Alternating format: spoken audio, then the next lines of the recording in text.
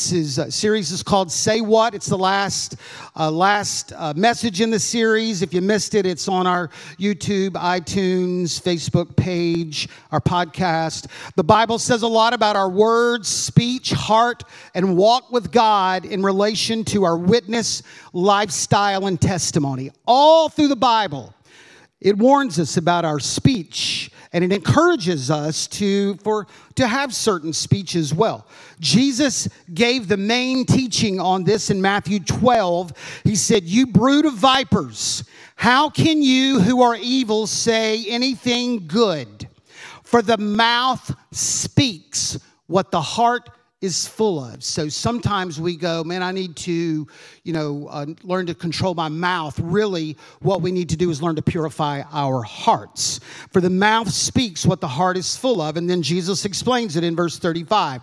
A good man brings good things out of the good that's stored up in him. An evil man brings evil things out of the evil stored up in him. He explains it. But then he reminds us, but I tell you that everyone will have to give an account on the day of judgment for every empty word they have spoken. So the video is running. You're going to see this, what you're doing, what you're saying. You're going to see it soon. Again, when we stand before the Lord. Psalms 143 says, "Set a guard over my mouth, Lord. Keep a watch over the door of my lips." If you're married, He's already provided that guard for you, okay? If you've ever felt a nudge, a kick under the table, shh, or the look. Anyone ever got the look?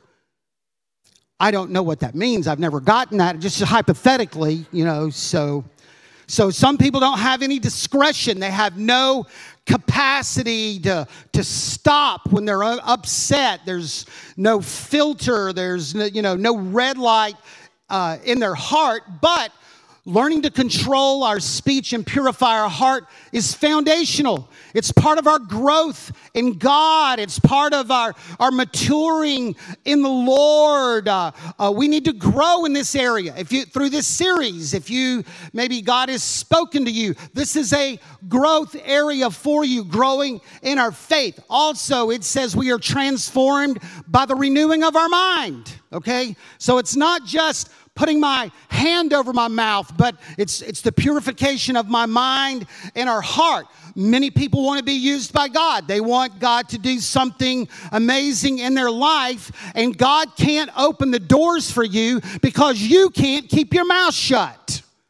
All right? So, there's just too much conflict. There's too much collateral damage that comes with your speech. There's too much fighting in our homes. There's too much arguing in our marriages. There's too much fighting with our kids and our life. And we've got to get this as believers. We've got to get this area under control. All right. So previous weeks, we've looked at the impact of negative words, angry, harsh words, reckless words. We've looked at obscenity, profanity, blasphemy, sexually oriented conversation and jokes. We looked at gossip and slander. Last week, we talked about fighting and arguing, lies and half-truths. There are some people that just have a contentious spirit, okay?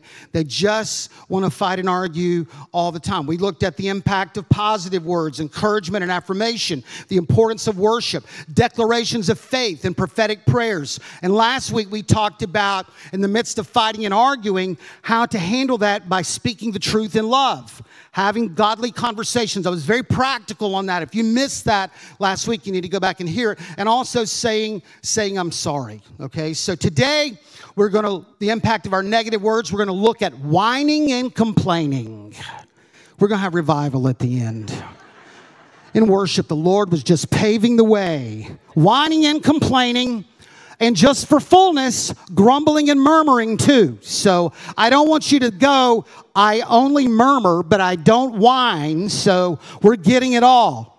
All right. So that is the constant dissatisfaction or annoyance about something, subversive complaining and verbal discontent with the purpose of planting seeds of negativity and doubt in a muted kind of way. Now, there is no greater example than whining and complaining than the Hebrews when they were in the wilderness, okay?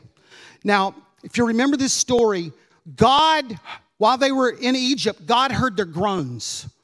He heard their crying. He heard their prayers because they were suffering. They were beat down, and God heard that. And then God, through Moses, he sent a deliverer to get them out of their misery. And you remember the story of the plagues that came, and as the Lord was opening the hand of Pharaoh, and then, man, there was the Passover. Remember that at the night when the angel came over and they had the blood on the door frames, and there was this miraculous deliverance. And if you remember also that the Egyptians gave gold and silver and food to the fleeing Hebrews, they saw that miracle right before their eyes. They went just a few days later, and they found themselves in a difficult situation. They had the Red Sea on one side and the approaching troops of Pharaoh's army coming to them. If you remember the story, Moses raised his hand.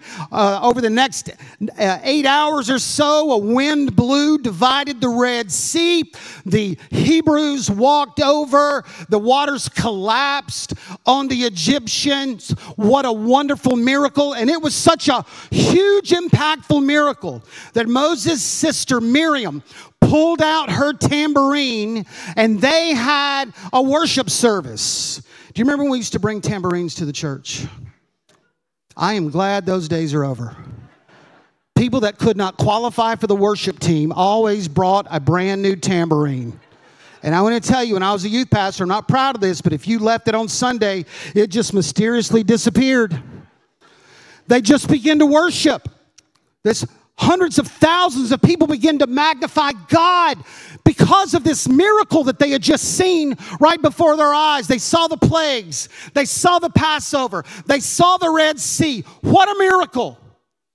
And then if you go along in the reading, 3 days later, Exodus 15, some people grumbled against Moses, saying, where are we going to get water? What are we going to drink? Got it? 3 days later, 72 hours after the Red Sea, they're already complaining. And I just want to say as a pastor, that's just about right. Some things have never changed. They grumbled against Moses. They grumbled and complained because they had no water. They weren't sure where their food was coming from. Exodus 6, it says, I've heard the grumbling of the Israelites. The Lord said, it wasn't prayers. Lord, we're hungry. Lord, we're trusting in your provision. It was whining and complaining. Do you know he can tell the difference in your tone? You know, your words may be the same, but he gets the tone of that. I've heard the grumbling of the Israelites. Tell them at twilight you will eat meat. You're going to drop quail in the evening, and in the morning you'll be filled with bread, manna. And then you will know that I'm God. Manna, like a little wafer, honey-flavored wafer. It'd just be like God dropping fresh-baked Krispy Kreme in your lap every morning, and the red light is already on. That's what they got. But it goes on, Numbers 11. And the people complained about their hardships in hearing of the Lord. And when he heard them, his anger was aroused. Then fire from the Lord burned among them and consumed some on the outskirts of the camp. Numbers 11:4.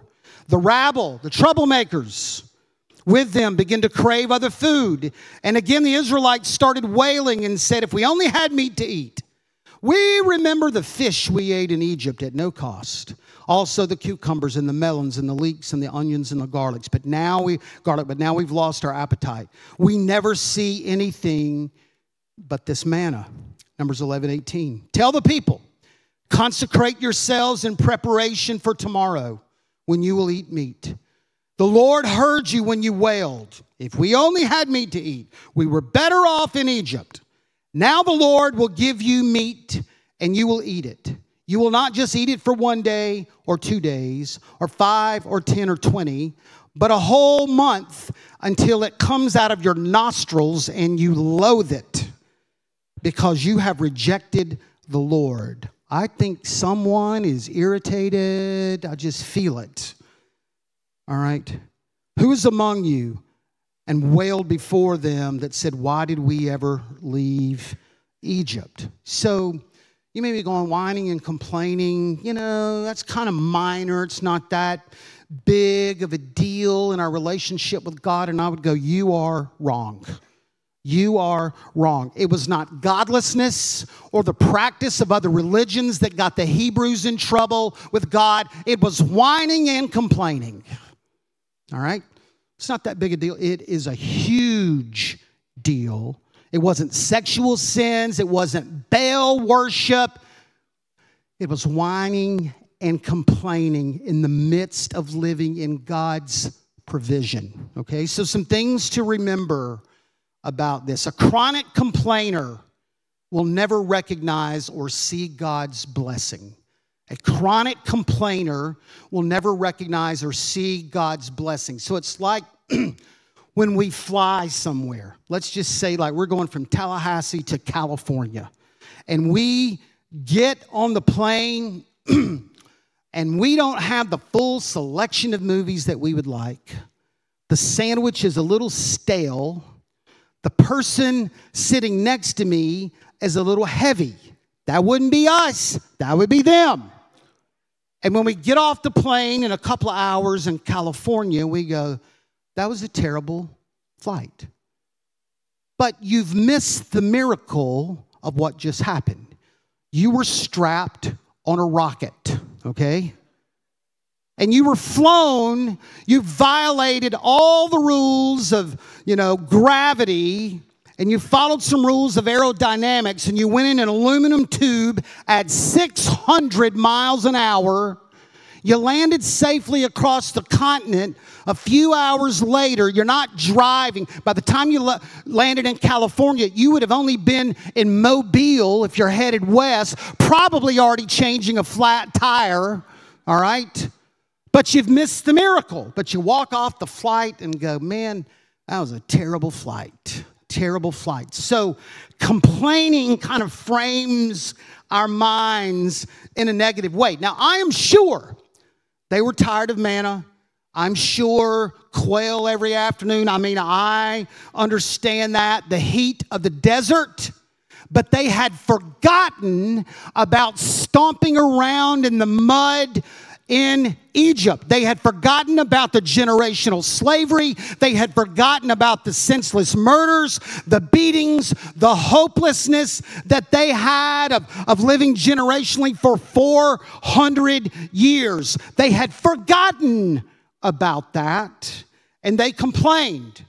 They did not realize that in the midst of their complaining, that God had blessed them. They had meat in the evening, manna at morning. They were safe. They did not have to worry about, being pulled out of their house, being beaten, abused, murdered. They were following God's plan, a cloud by day, a fire by night. A little later, he introduced the tabernacle to them where they could worship and see and sense God's presence. They'd forgotten all that. Because once you kind of come to the default emotion of whining and complaining, that's all you see. Now, some of you've got a few things in your life that aren't perfect that you would like to change, okay? But when we whine and complain, we lose perspective of where God has brought us from. They're in the midst of the desert. It is imperfect. I get that. But they had forgotten where they had come from. So I want to ask you this morning, where did God bring you from today? Look back in your life. Where would you be this morning if it was not for the cross of Jesus? Where would you be today? Giving thanks for what God has done and what he is doing in our lives. It's kind of like this. If you've got kids, all right, do you ever hear, we have nothing to eat around here? There is nothing to do around this house. I don't have anything to wear. I never get to go anywhere. We never get to do anything. You ever hear anything like that? Now, if you've got younger kids, you wait. Your fun's coming in a few years. But I want to say, how do you feel? How do you feel when you hear that? When you hear your kids, okay? You just want to go off. If it was biblically correct, you would do it. Because you're working hard, trying to provide the best, and complain over it. It's the same way. Be careful when you complain about your life. You may feel terrible when you see the fullness of God's plan work out. All right? Be careful. You don't know what God's doing, okay? They were not at the final destination. They were not at the end of what God had for them. God had some other plans.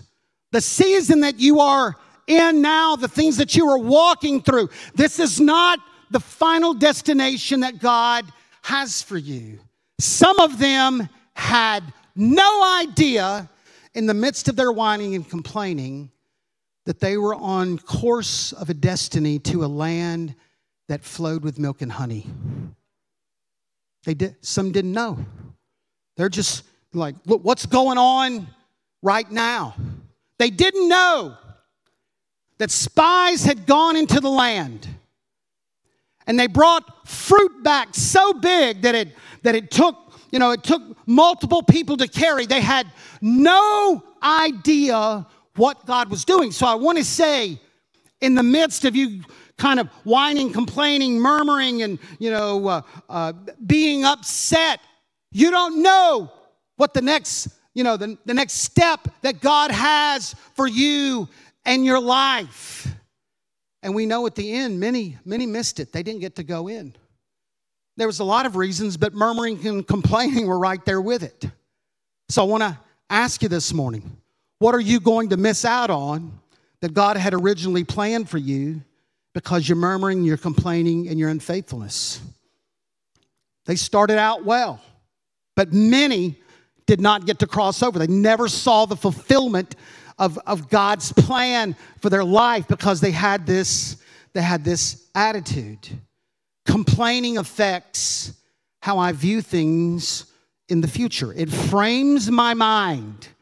A whiner and complainer it will always be a whiner and complainer. They see the world that way. The Hebrews, when they complain, they just didn't have a bad week or a bad month. This went on for years. They had developed the habit and the pattern of whining and complaining. They never grew beyond going, man, I hate where I am at right now. I can't stand it. I'm believing God for a new season. They never grew beyond that. They never grew in their understanding of God's character, that He is for me, but not against me, that He is my heavenly Father, and He would do nothing, nothing just irresponsible toward me. They never grew in their understanding of God's character. They never grew in their understanding of how God's plans work out for our life. They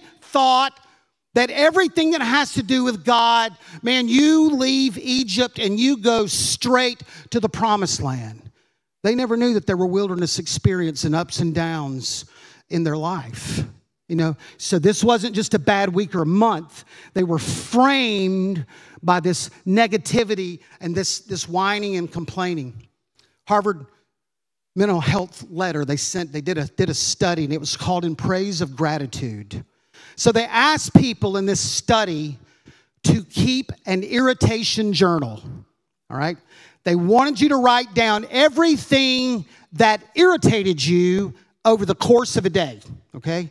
Now, some of you already do that. That's your prayer list. Okay? So here's what they found in this study, that those that listed their discontents became more discontent and found more things that irritated them. So let's just say, like the first day, there were 4 things, And then the next week, there were 7 things, and this thing kind of grew. It became the lens that they began to look at their life through, okay? When whining and complaining and murmuring and being upset, when that is the lens that you view everything with, man, it's just going to be a lot of negativity that goes on in your life, because whining is the opposite of worship. Whining is the opposite of worship. Lord, I thank you. Lord, I'm standing here, and Lord, I don't know every answer that you have. I don't know what's going on theologically, but I want you to know I stand with my hands lifted to you with worship and praise on my lips. I know that you are faithful, and there's going to be a day that I'm going to see the salvation and the deliverance of the Lord. But whining's the opposite of that. God, what are you doing? Do you know the misery that I'm in? Do you know what's going on in my life? Whining is the opposite of worship, and I want to tell you, it can cancel each other out as well. What you do here on Sunday morning for a few minutes can be canceled out by the hours of whining throughout the day, throughout your week, all right? So I talked a few weeks ago to men that, about angry and harsh words. I talked last week to ladies about being quarrelsome and, fighting. Now I have a word from the Lord for our teenagers and our young adults living at home, okay? All right? Philippians 2:4 is for you. Do everything without complaining. Do everything without complaining, okay? So is that you? There's nothing to eat. There's nothing to do. I don't have anything to wear. I never get to go anywhere. We never have anything. We never do anything. I want to say, if you're living at home with your parents, in the midst of being blessed by the Lord, do you whine and complain about the few things, kind of unresolved in your life? Maybe you don't show appreciation to your parents. You complain, but you don't realize how good that you have it, You ought to hear some of the calls we get at the church. People homeless, don't know where their next meal's coming from, just have their life turned upside down, okay? So I just want to go, man, you're blessed. So when your parents say, take out the trash, don't complain. Don't complain. You don't know. I'm gifted. I got a scholarship coming. No. I will take out the trash. Just take out the trash. Just hush. Don't say anything negative. That's your thing. Take it out. Listen, I'm a take out the trash alumni, okay? I just want you to know that was my responsibility at home. Take out the trash. If they tell you to make up your bed in the morning before you leave, don't whine and complain. Just do it. Do everything without complaining. Just do it. Help out in the yard. Help out around the house. Whatever it is, just do it. Don't complain. That's God's word to you. Don't whine. If your parents ask you to do something, do it. You're living in the midst of a miracle. There are a lot of teenagers that would love to trade places with you in that miserable place that you call home. They would love to pull up at your dinner table. They would love to get in your bed under your covers. They would love to have your life. So don't complain. Don't complain. Don't complain. Do what your parents ask you to do, and do it with joy. When Kendra was small, Kendra was doing her fingernails in the other room, and I said, Kendra, get your fingernail polish up and take it to your room. This is what she did. Hello. Got it in me. There we go. That's what she did. She did exactly what I told her to do. When I saw that, do you think that brought joy to my life and worship to my lips? Nope. So if you don't like where you live, if you don't like the meals, if you don't like the rules, then you have another option. Move out. Move out. Just go. You can't stay and whine and complain. You need to move out. But I'm just going to you, if this is an area of growth, then you let God touch your heart. And when you're asked to do something, don't whine and complain. Just do it. All right. The impact of positive words. Thanksgiving. The opposite of whining and complaining. Thanksgiving. 1 Thessalonians 5:18. In everything give thanks in all circumstances. I love that. Not when the answer comes, when life's going well and the bank accounts are full. In everything give thanks in all circumstances. Ephesians 5:4. Nor should there be obscenity, foolish talk, coarse joking, which are out of place, but rather thanksgiving. Thanksgiving. Okay, so just a couple of things. We're thankful to God and saying thanks to others, showing appreciation to others. Okay, that we can do this. We can compliment others. We're going to talk about being thankful to God in just a moment. We can talk about having a thankful heart to others right now. Proverbs 10 says, the lips of the righteous nourish many. Saying thanks, showing appreciation, expressing thanks for someone that's done something for you. So I'll say to the men, show appreciation to your wife, even if it scares her at first. She may follow up with, are you feeling okay? Are you good? But I want to say to the men, especially if our wife works full-time or they homeschool, then we got to give some latitude and some appreciation around the house, okay? And be thankful. Be thankful. Probably 95% of the time after dinner, I say, thank you. I appreciate that, all right? And I want to tell you why. Because before I got married, and I got married later in life, I didn't have dinner served for me. I lived by myself in an apartment. I was a youth pastor, and I was broke. Do you know times when you're broke, but you don't know you're broke, so you're happy? Then the light bulb goes on, and you go, man, I'm broke. What is going on in my life? So my dinner was, I had a convenience store across the street, and at 9 o'clock, they would cut the food in half, the prices in half of the leftover convenience store items, okay? Deep fried burritos, corn dogs, hamburgers, potato wedges, all the full healthy, kind of options. And that's what I would buy. That's what I would eat, okay? And I did that for years. So now when I sit down and there is a meal that has been cooked, or maybe it's a sandwich, or maybe we have picked up something on the way home, I say thank you because there was a long period of time that there was nothing like that for me. So look, I know it's part of the marriage contract. I do certain things, she does certain things, but it never hurts to say thank you and show appreciation. It never hurts. And my wife's, she's a great cook. You give her a can of cream of mushroom soup, and there's going to be a miracle that's coming out of the kitchen. All right? When I see that can open, I don't know what it is, but it's going to be amazing.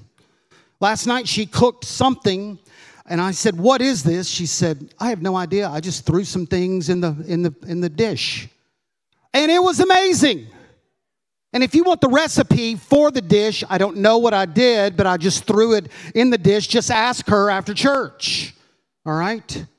So, and the same thing with men who do yards and cars. We can always say thanks, and we can be appreciative.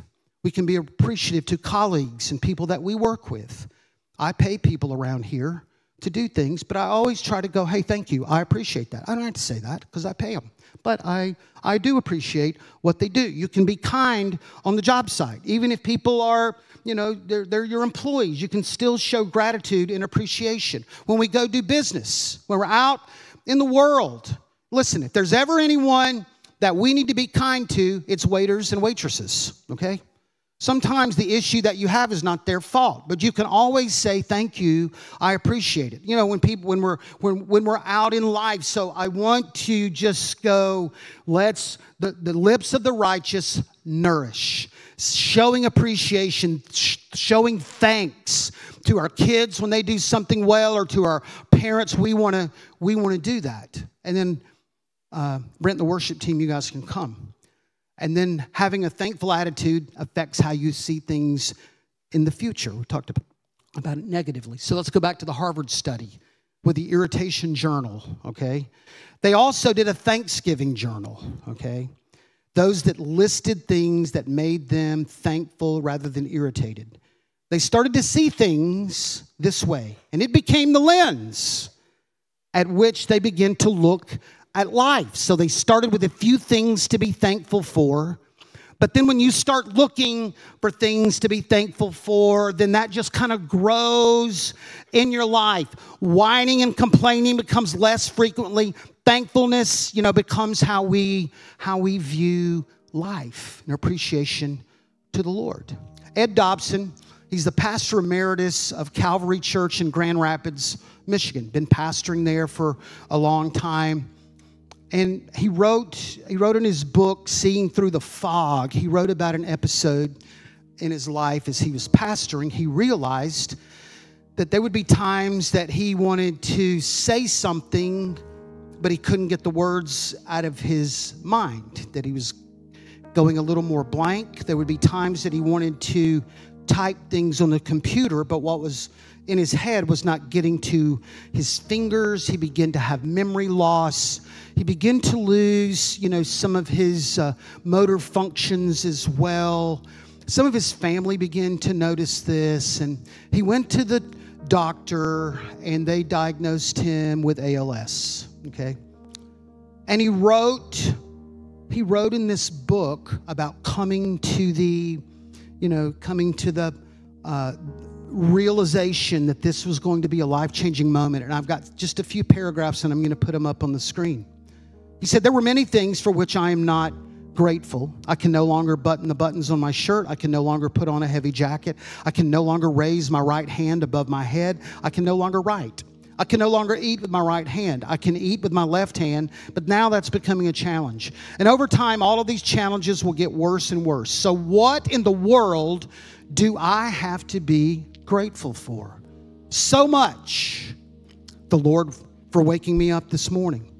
Lord, thank you that I can turn over in my bed. Lord, thank you that I can still get out of bed. Lord, thank you that I can still walk to the bathroom. Lord, thank you that I can still brush my teeth. Lord, thank you that I can still eat breakfast. Lord, thank you that I can still dress myself. Lord, thank you that I can still drive my car. Lord, thank you that I can still walk. Lord, thank you that I can still talk. And the list goes on and on. He says, I have learned in my journey with ALS to focus on what I can do, not what I can do, not what I can't do. I have learned to be grateful for the small things in my life and for the many things that I can still do. In the midst of a devastating medical diagnosis, here's a guy that said, I'm going to find my pathway forward through thankfulness and gratefulness. And I want to say, because you can get to a certain part where whining and complaining will take you down in every way. It will bring discouragement. It will bring depression. It is not going to lift your faith to believe God. It's going to be more difficult to pray when your mindset is whining and complaining. So we want to be thankful to God. We want to be thankful to God. Psalms 100 says, enter his gates with thanksgiving. Wow. He says, if you want to approach me, don't come with whining and complaining. But if you want to approach me, you come with a thankful and grateful heart. Even in the midst of troubles and trials, you can still be thankful. You can still be thankful. Doesn't mean that you don't pray. God, I need a miracle. God, I need a healing. God, I need you to do this. There is a difference between the groan that God heard in Egypt and the complaining that he heard in the wilderness. And God knows the difference, all right? I want you to stand because we're going to have a few moments of prayer and thanksgiving, all right? And I'm going to tell you where we're headed. The first part of this is we're going to repent and confess if we have leaned more toward whining and complaining than we have being thankful. Some of you, there's more negativity that comes off your lips than worship. We're going to do that. Then we're going to thank God for where He's brought us from. I'm going to walk you through this. We're going to thank God because we're going to be mindful. Where would I be today without the Lord? We're going to thank God for all the blessings that we have in our life. Our family, home, possessions, jobs. We're going to be thankful. Then we're going to go, Lord, I want to give you thanks and praise. I'm in the middle of a storm. I'm in the middle of a time that I do not understand. But I'm going to praise. I'm going to be thankful and grateful today. All right? You ready? You ready? So let's start with maybe some confession and repentance if we've been whining and complaining. You may think it's not a big deal, but the Lord does. So Lord, we just come before you today. And Lord, if we have been negative, if we have focused more on the unresolved issues, if our prayers and our worship have been more whines and complains, then forgive us. Forgive us. Just take a moment. Is that you? Lord, cleanse my heart. Transform me by the renewing of your mind. Lord, I don't want to default to whining and complaining, murmuring and grumbling. Lord, I want to have a thankful heart of gratitude. So, Lord, we thank you. We thank you. We thank you. Forgive us, Lord. Renew our minds. Forgive us, Lord, and renew our mind. All right? Ready? From across the building, I want you to give God thanks from where He brought you from. I want you to look back at your life. I want you to look back. I'm not going to lead that prayer. I just want you to do that right now. I want you to give thanks. I want you to give thanks. I want you to give thanks this morning. I want you to be mindful. Where would you be today if it wasn't for His grace? Can we take a moment and just give Him thanks this morning? Just praise and be thankful. Show gratitude for the grace of God, the hand of God. Thank you, Lord, for your saving grace. Lord, there are people here, they wouldn't even be alive this morning. There'd be people this morning, they'd be in jail. There'd be people here in the gutter. There would be addicts. There'd be marriages that would be shattered apart. Lord, thank you. We're thankful, Lord. We're thankful, Lord, that you saved us, that you redeemed us, that you washed us in the blood of Jesus. We're thankful this morning. We're a thankful people this morning. We're thankful this morning, Lord. We come to your gates with thanksgiving today. Now, I want you to take a moment. I want you to give Him thanks for the things in your life, your family, home, possessions, health, whatever comes to your mind. I want you to give Him thanks. I'm going to be quiet. I want you just to do that. Work down the list. Let's give Him thanks. Let's be thankful this morning.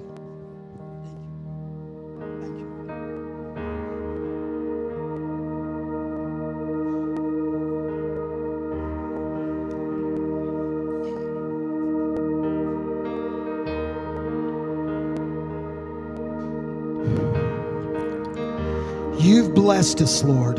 You have blessed us. Lord, we're so short-sighted sometimes with a few unresolved things, but this morning we're giving thanks. We're giving thanks. You've blessed our hands, you've blessed our homes, our minds, and we give you thanks. We give you thanks. In the last part of this prayer this morning, there's some issues in your life. In the midst of your storm, I just want you to give God thanks. I want you to give Him thanks. Financial issue, health issue, family issues, doesn't matter. In everything, give thanks in every circumstance. So across the building, I want you to give Him thanks. In the midst of your fire, in the midst of the storm, in the shadow of the mountain, I want you to give Him thanks. Give thanks in every circumstance. Thank you, Lord. Thank you, Lord. Thank you, Lord. Thank you, Lord. We worship you, Lord. We worship you, Lord. In the midst of the storm, Lord, we know that you haven't left us alone. In the midst of the storm, we know that you're going to provide. In the midst of the storm, you're going to give us grace that is sufficient to bring us through. In the midst of the storm, you're going to provide the provision that we need. Lord, in the midst of the storm, you're going to give us strength. In the midst of the storm, clear mind, clarity of heart. We thank you. We're giving thanks in every circumstance today. Thank you, Lord. Thank you, Lord. Thank you, Lord. Thank you, Lord. Would you give the Lord a shout of praise this morning? We thank you, Lord. We thank you, Lord. We thank you, Lord. We thank you, Lord. We thank you, Lord.